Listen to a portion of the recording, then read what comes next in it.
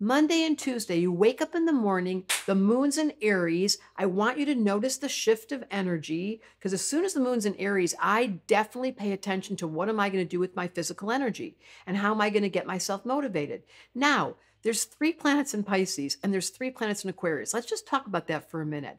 Anybody born with this has a genius. This is the combination Einstein had. 3 planets in Pisces is the dreamer, creating alternate worlds, designing and opening up to art, to the aesthetic, even to science. They never tell you that about Pisces. They're scientists. And then 3 planets in Aquarius is like, oh yeah, I am so not following. I'm so breaking new ground. I am so pioneering. So it's a pioneer energy. And when the moon's in Aries, it gives you the get up and go. It makes you want to fulfill that dreamy energy with the futuristic sensibility. So this is a really good time on Monday and Tuesday to say it's so rare in life that we have so much Pisces Aquarius. Pluto entered Aquarius January 20th of 2024. And what's happening is we are entering a new era.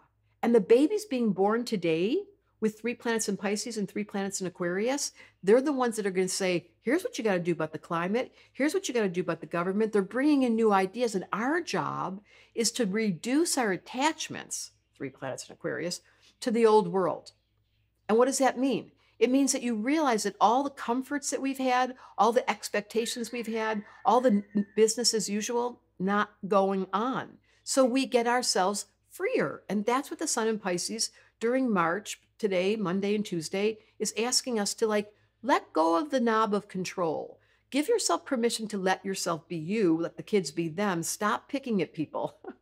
So if you're feeling like there's a part of you with moon in Aries that's pissy, that's just a sign that your energy wants to pick up and move.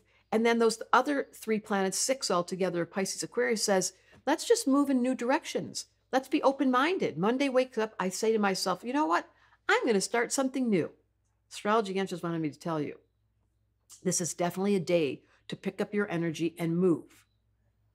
Every astrologer gets asked the same question. What's going to happen next? And you go to the professional, but I can give you the shortcut so you can do it for yourself. It's called the Progress Moon. It's a small, simple way to get there for advanced or beginners. We all want to know what's the rhythm, what's the season, what's the element that's ruling you. Learn about your Progress Moon. Just click in the link in the description and we'll send you the Progress Moon guide.